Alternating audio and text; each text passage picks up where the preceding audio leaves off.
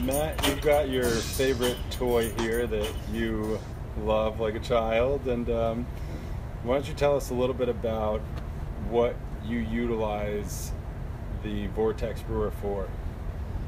Well, I use this particular one. This is a Vortex, and other companies make similar versions of this. It's all based on cyclone type of motion to the water. So the key to how many organisms you can bring to life and support in a liquid environment that they might not necessarily prefer is based on dissolved oxygen. So for this particular size, when you're using a small machine like this, this is the one that I personally have, just through my own trial and error, have found is the most effective. The cyclone action will hold the largest amount of dissolved oxygen, which allows me to do a little bit more concentrated teas in this than, say your 5-gallon bucket with an air stone, which works. It's just how many life forms can you support in the number of gallons that you might have, and then especially when we're doing treatments where a lot of this stuff can be diluted quite a bit, that means this 30 gallons might actually be able to spray 300 gallons if we're using a 10% dilution, whereas if you're using 5-gallon buckets, that 10% dilution really wouldn't contain enough microorganisms to make it that effective. You start to lose the efficiency of it. Totally. So what type of teas would you be making in here to build organisms for? Like, what are some of your top situations that you would want to multiply organisms to grow life?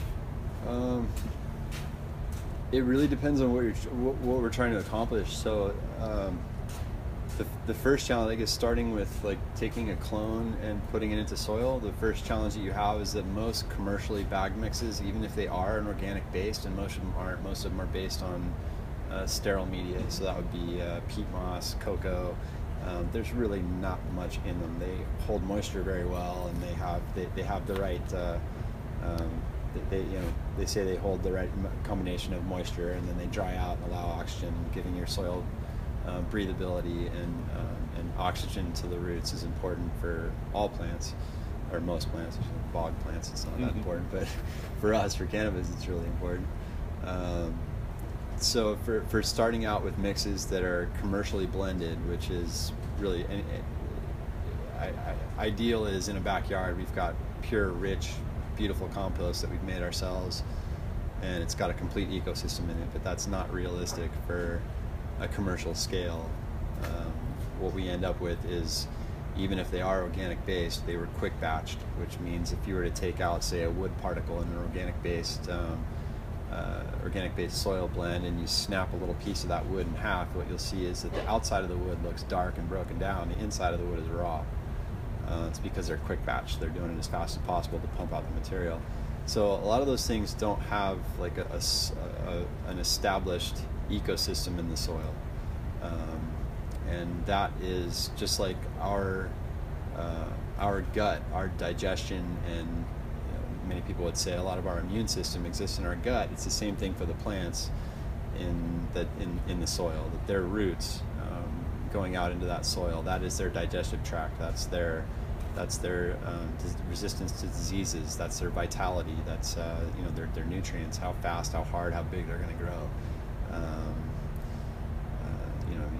Your kid raised in Iowa on meat and potatoes and corn versus your kid raised on McDonald's. So you're going to have different growth rates and health characteristics of those two things.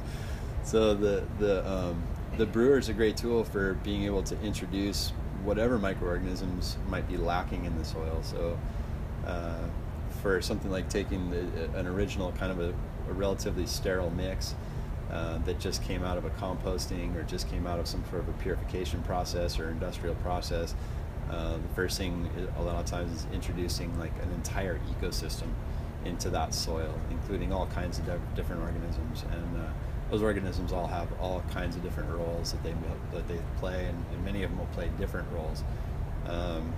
They will break down nutrients. They will create all kinds of antagonistic enzymes for pathogens. Some of them will attack pathogens. They'll attack molds, mildews, funguses. Others will create basically as a product of their life cycle. They will actually create enzymes that are like a penicillin for the soil, competing with other organisms. A lot of them produce growth hormones, so they actually will have a direct relationship with the plant, where they're saying to the plant, I want more of what you're providing, which in a lot of cases is glucose or just living space. They colonize the roots. They want more area to colonize as the population increases. So what they'll create as a side effect of as part of their life cycle, they're actually creating growth hormones that encourage the roots to grow. And that's where you see on a lot of the advertisements for the stuff that you find in hydro stores. They'll show you pictures that enhances root growth and da-da-da. That's what they're doing. One of the modes of action, how that happens. So with that, I just have a question right there. So essentially, instead of purchasing bottles of growth hormone or enzymes or amino acids, you can, which are all basically byproducts of biology, byproducts of fungus, byproducts of bacteria mainly. Yes. You can grow that bacteria and that fungal colony inside of this, so that you don't need to spend that money on things in a bottle at the grow store. Absolutely. Right? And so then in that, one other nice thing I understand about something like the vortex, because it allows you to create so much life in such a small area, what does it take relative of compost to put in here? So for instance, let me back up a step. You mentioned earlier that in our backyards it's really easy for us to have a big pile of compost, right? And we can use that compost and we can plant right into that compost, and it's full of biology. But in a scenario like this, where we have 1.2 acres and we have a sterile medium going out, and we need to get that big bulk of compost in there without needing the big bulk, like how much compost would it take to mock up a batch of this? It kind of depends on how you want it. There are two basic approaches to that. One is basically finding a large supply of pure, clean, just explosively alive compost and literally washing it with oxygenated water. And then the other approach is to basically looking at this more as a petri dish. We introduce those organisms. They basically come in the form of a dust, is what it appears to be. You're introducing the microorganisms that you want selectively, picking species by species, and then you're basically giving them the foods that the food required, and the oxygen for their population to not only wake up from the dormant state that you purchased it in. If you're buying that at a hydro store, or you're ordering that from a scientific supply type of place, you're sticking it in there basically with a food supply and oxygen, and causing that population to grow in here without actually using compost itself. Are the two basic approaches. So with like rinsing of compost, man, the more the better, as long as your oxygen levels are high enough to keep all that stuff alive, and your dissolved your ppms are low enough.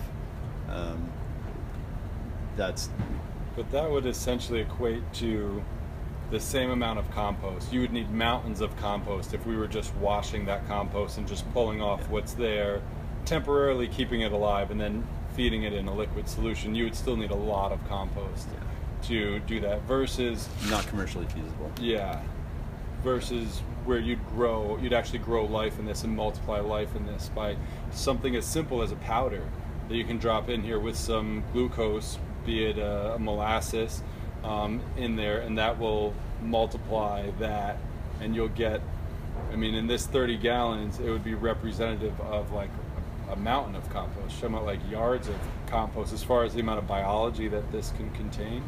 From my own experiments, and I'm not a biologist, I'm not a trained biologist, so my experiments are probably pretty rudimentary compared to what they would do, but in my experience, yeah, you are able to produce 5 to 20 times as much life. When you look at that under a microscope, you're looking at how many, hundreds or thousands of organisms you're able to identify in one field of view based on whatever magnification you're using, and you will find that the rates of doing it that way are much higher than they are in compost. But compost is the more diverse biology in a lot of cases.